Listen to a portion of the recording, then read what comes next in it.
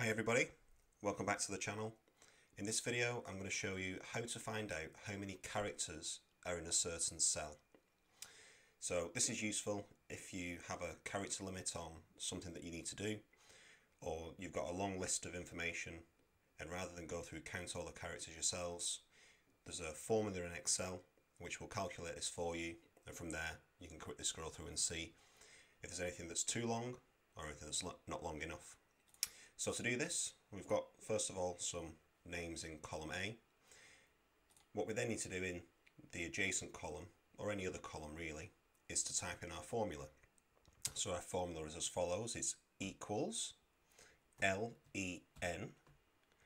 then open brackets, then if you select the cell that you want to target, and then close brackets and press enter. That's then going to tell you that YouTube is 7 characters in length.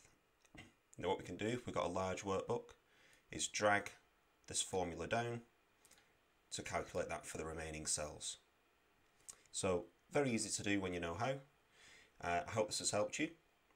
If it has, please like and subscribe, and see you next time.